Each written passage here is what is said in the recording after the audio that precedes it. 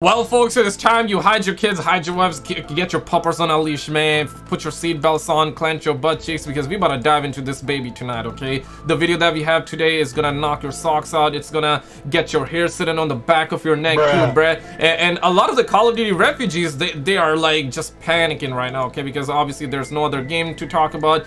There's nothing coming out, but shout out to the homie Prime Pete. If you get to 500 likes on this video, I might drop the next one, but roll it. Check they've this. Been accused of. This is one of, if not the most important video that I have ever made. Okay. I never asked this. Mr. President, you better watch out. This guy about to leak the nuclear codes right now. Please watch at least the first 5 minutes. It's vital that anyone seeing this understands the most important part of this blog post and my legitimate interpretation of what they're really saying. If you can't he about to leak your BBC too, guys. Watch out, watch out. Stay for that long. Please make sure you push this video as far in the algorithm as possible. I'm going to go over these sections of the document in what is he really gonna leak right now? Okay, I'm kind of curious right now. He's like, watch for at least 5 minutes. If you cannot do that, push it into the algorithm. This is the most important video. He about to leak the nuclear codes, man. I'm telling you, bro. Full depth. I promise I've analyzed these statements so closely it'll make your head spin. But first and foremost, it's crucial to understand that although there's already lots of accusations of them lying and the statements they're making not being truthful in this blog, it's actually a very dangerous narrative to push without understanding exactly what's going on. See, Activision cannot lie in this. Oh, bruh, come on, man. Come on, man. They have been lying for years. Damn it. They have been lying for years. What do you mean? This guy's all good, man. But if you're gonna come from the angle of, hey, Activision cannot lie to their investors, okay, yeah, sure, I believe you. If you're gonna say Activision is trying to not lie because they don't want to catch a lawsuit, okay, sure, I believe you. But other than that, bro, they be lying. They be lying every single day, bro. They lied even with this bundle, with this rally you in your life. I want you guys to understand that, but don't get these keyboard warrior fingers ready to tell me I'm shilling. That's not my point. The point is, it seems like Activision are maneuvering in a way that technically, in heavy quotes, technically, they're saying the truth, but discreetly avoiding the actual reality. They're excluding important details and, again, using weirdly and cleverly phrased language in order to try to convince us using subtly worded explanations to throw us off the scent of EOMM and other manipulative practices. While to us, the people who have actually experienced it— oh, shit! Yay! Okay, now it hits. Right now, I'm like this right now. Goddamn. He bringing it back because I was like, bro, he's like a delusional fanboy, but right now he bringing it back. He played the game, or to just anyone with a lick of sense, dancing around the real truth while saying some things that are quote-unquote technically true is still lying for all intents and purposes because we know how the game feels. But in a real court of law, dog, Call of Duty, playing Call of Duty is like working at McDonald's for free, but you're the one actually paying the CEO. They're saying in this blog post has to hold up, or else they can get in some serious trouble. If they actually lie publicly to their fans, that could actually lead to a huge legal case. So I actually think that even though Activision are a pretty scummy company and use practices I highly disagree with, anything they flat out deny, as in they say, no, that's not in the game, even though I'm skeptical, is probably them telling the truth, or at least saying something that's technically true. Alright, bro, let's get down to the nuclear codes right now. I want you leaking out the nuclear codes. I want you to give that sauce to us straight up right now. Like right now, bro. I want to give them more credit than they deserve, and I hate to say that I was wrong about some things, but this article is riddled with them dodging the real truth and offering deceptively and specifically phrased arguments that dodge the actual reality of the situation while technically being true. When I tell you I've scrutinized every single one of these questions so hard and tried to figure out every possible interpretation of every answer they give to the normal technically, he might actually be right, you know? Sections and to the Q&A questions. I mean it. I've scoured these questions and responses for little loopholes and little avoidances of the actual issue, maybe even places where you could interpret a little thing two different ways, but as a result, that little interpretation could benefit the narrative they're trying to spread. I have absolutely zero doubt in my mind whatsoever that lawyers were definitely present when they were writing this blog post, and that I wouldn't be surprised, bro, like if you were there too, man, because after all, you're the young Saul Goodman too, damn it. Along with how precisely and cleverly phrased it was, it's no surprise that it took 2 months to write. This is the most important... And yeah, plot twist number 1. He's talking about the skill-based matchmaking, and yeah, they actually said that in November that they're gonna reveal and talk about skill-based matchmaking, and then Suckers Lost All Hope. I remember even Nero Cinema also came out. He made a video and he said that there is no way. It is JoeWo, where even Nero Cinema was like this, okay? He started like waving the white flag and he was like, okay, bruh, like there is no way. I refuse to believe that Activision will ever talk about skill-based matchmaking. 2 days later, well, they actually came out and they put up the article, and it took them 2 months to write a couple of lines right there. I mean, damn, y'all suckers could have just told us that. But they actually took their time. They probably got their lawyers involved. They got their analyst as well, you know what I'm saying? They got the psychologist and everything like that, and they started like typing out all those skill-based matchmaking mechanics and those nuclear codes. But they're not giving us everything, bro.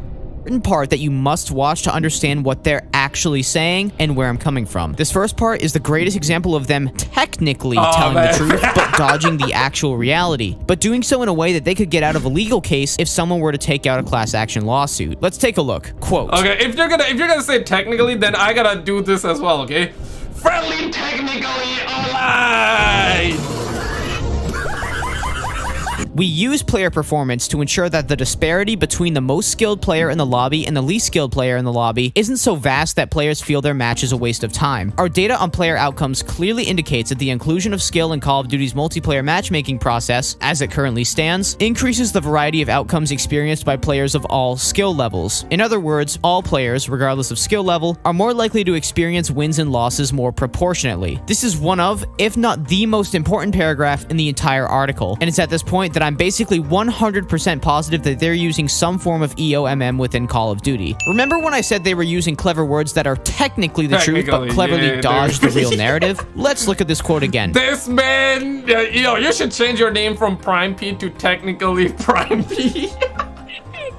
but he making a compelling argument though, right? Like, jokes aside, he definitely is making a compelling argument. And I mean, listen, we with you, homie. We with you. We know how it's like, bro.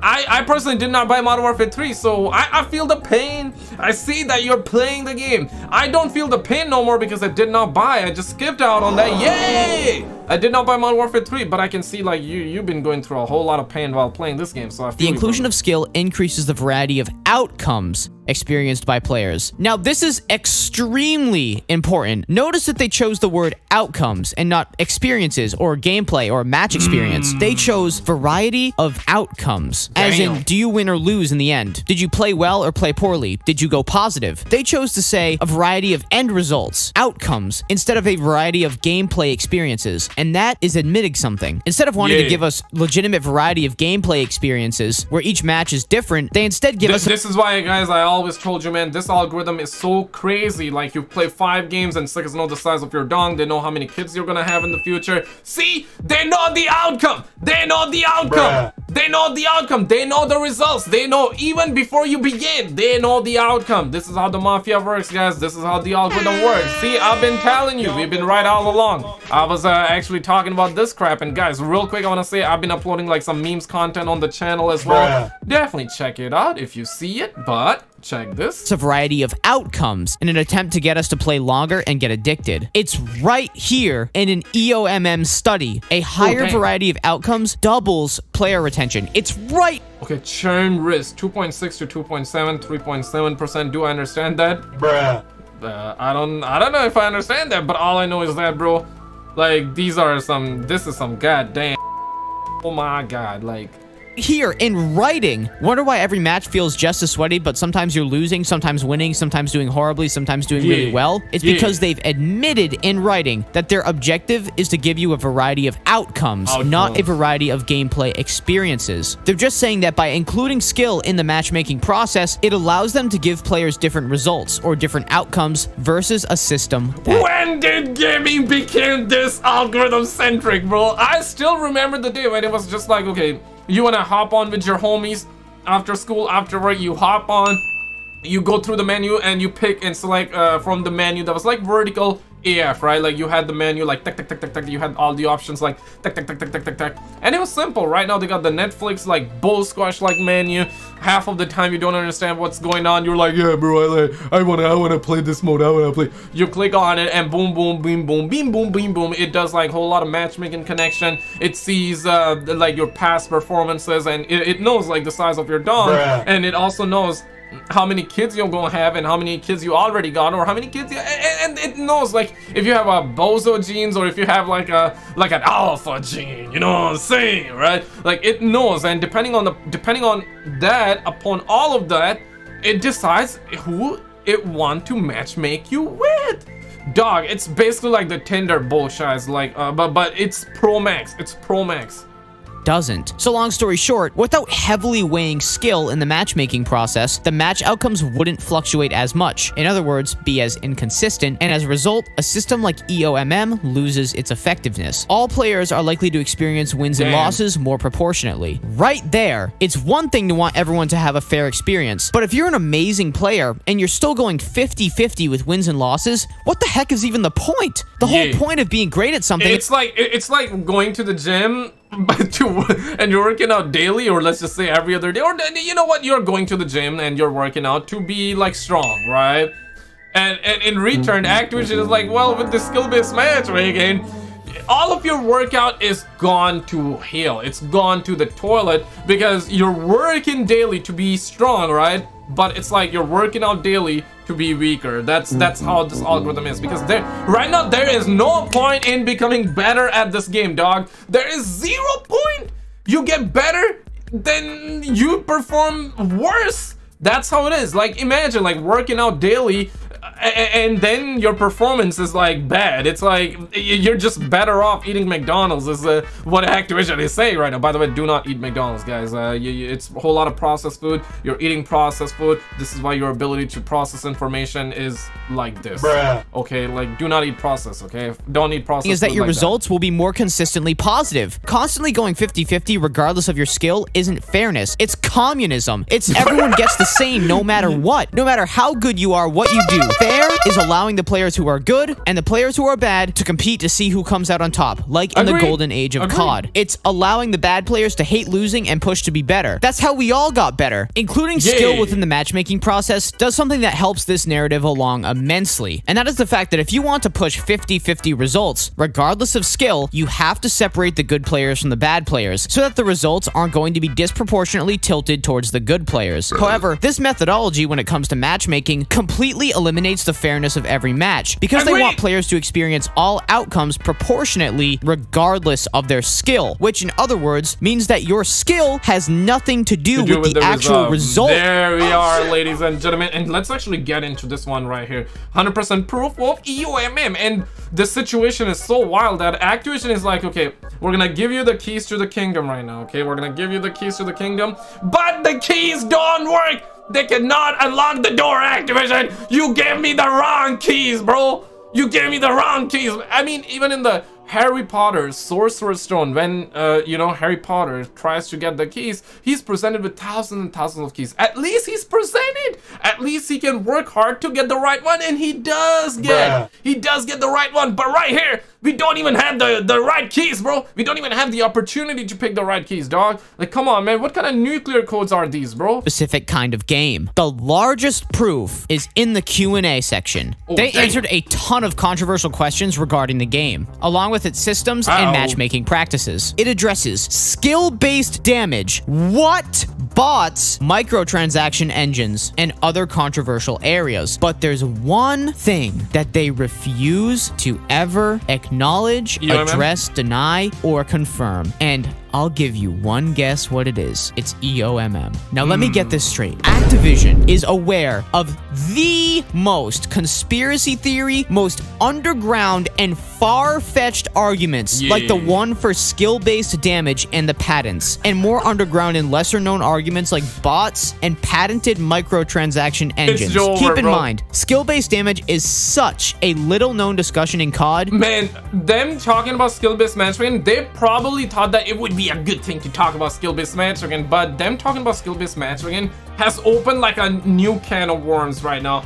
This is conspiracy pro max, because obviously, and let's be real, I don't blame you. I don't blame myself either. Bruh. Okay?